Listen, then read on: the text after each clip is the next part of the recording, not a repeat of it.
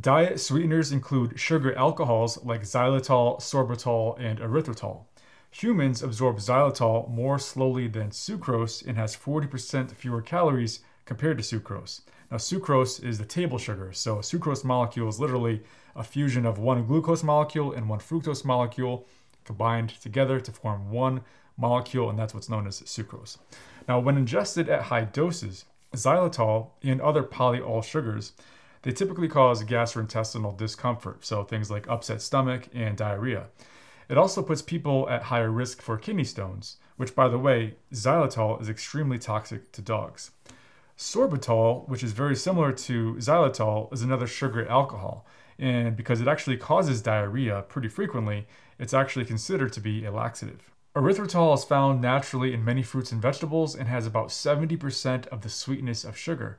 It's artificially made for mass production, and it's very close to being 0 calorie and doesn't cause any tooth decay. Now, since 1990, erythritol has been considered safe for use as a sweetener and a flavor enhancer in many food and beverage products.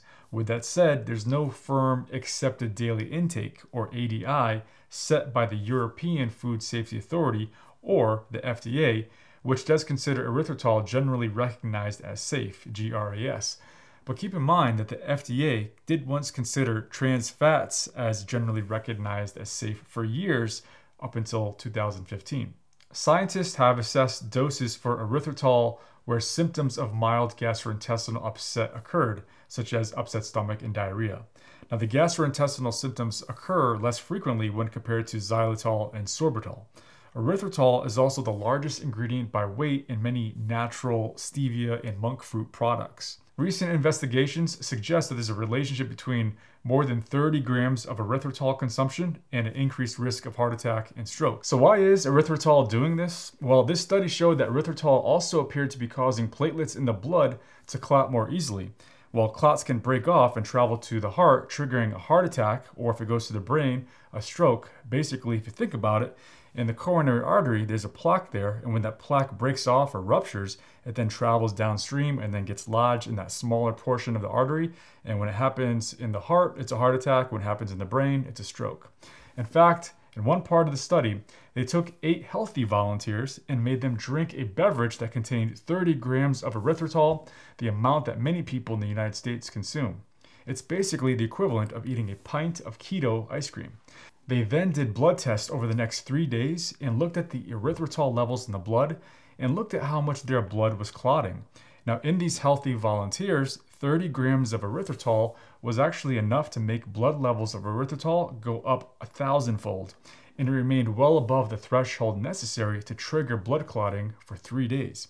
This is the only study so far that's seen diet sweeteners linked with clotting problems. In fact, this discovery was actually an accident, as the researchers were essentially casting a net trying to find chemicals in the blood that were elevated in people with increased risk for stroke and heart attack. So, although this study did not yet prove that erythritol causes heart attack and stroke, the results were so eye-opening that it was enough to sound the alarm on this chemical, very similar to what happened with trans fats when we thought those were once safe. But what about other diet sweeteners like saccharin, aspartame, sucralose, ACE-K, monk fruit extract, and even stevia? We don't know if they're increasing the clotting risk or increasing the risk of a heart attack or stroke or death, at least not yet anyway. But we do know some other things about them, and they all have been linked to health issues. The effects of substituting diet sweeteners for sugar has been looked at in several studies, and the evidence shows that they're actually correlated with metabolic syndrome. So far, there haven't been any long-term studies that have proved anything, but many of them have been found to hurt our gut health and have a correlation with cancer, such as with aspartame. Now, aspartame was well studied in animal models, and it's had profound negative effects on oxidative stress and inflammation. These health concerns were ignored by the European Food Safety Authority, the EFSA. The EFSA turned a blind eye to all 73 studies that showed the harmful effects of aspartame, while accepting 84% of the studies that showed no harm. Then there was this, a study looking at the association with cancer.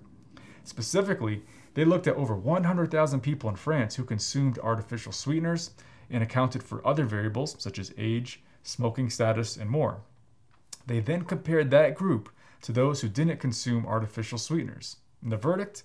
Well, in this large cohort study, artificial sweeteners, especially aspartame and ACE-K, were associated with an increased cancer risk, about a 13% increased risk. Whenever you're doing a nutritional study, they're usually done with people recalling what they've consumed, but people forget, especially about things that they think aren't good for them. So you'll see a lot of nutritional studies that can conclude nothing more than correlation or association and rarely causation. Now, in order to determine causation in research, you need one of two kinds of studies. One is a randomized controlled trial, which is the gold standard for a drug or vaccine evaluation.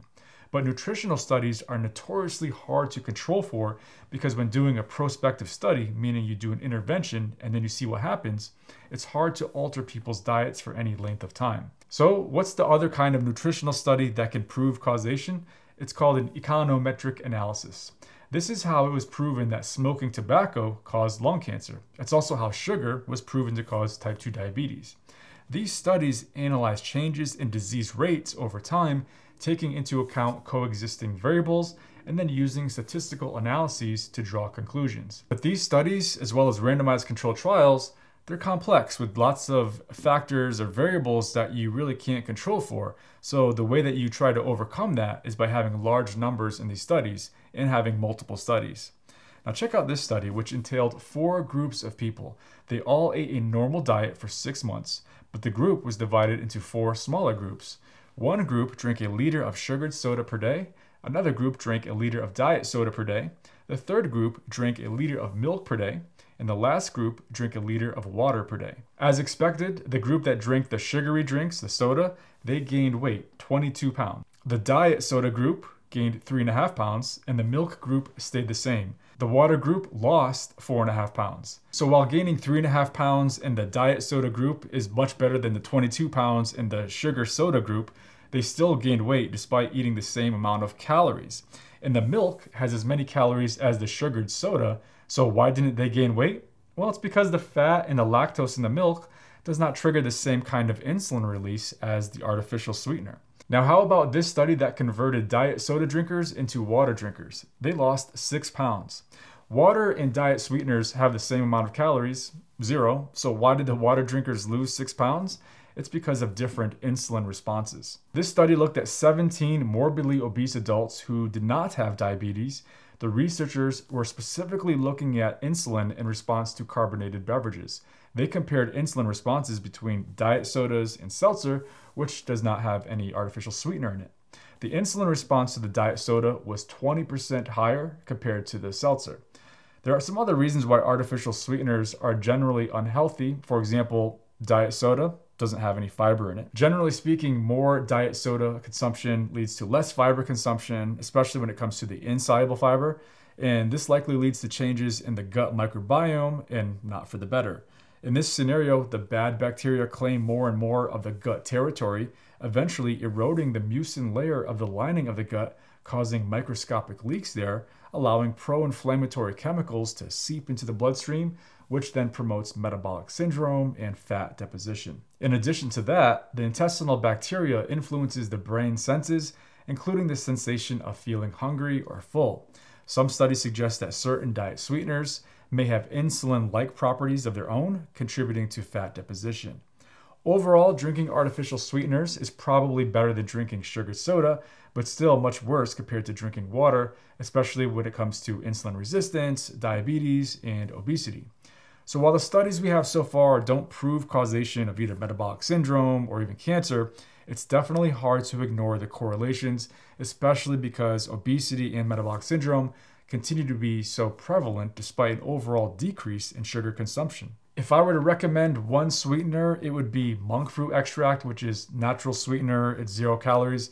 It seems to be very safe, although there's very limited studies on it. So if you do go with it, just make sure to do so in moderation. The bottom line is that it's best to avoid sugary beverages as well as diet sweeteners. And if you have a sweet tooth, stick to whole fruit, since the whole fruit has fiber in it, which helps to mitigate the effects of that sucrose in that fruit.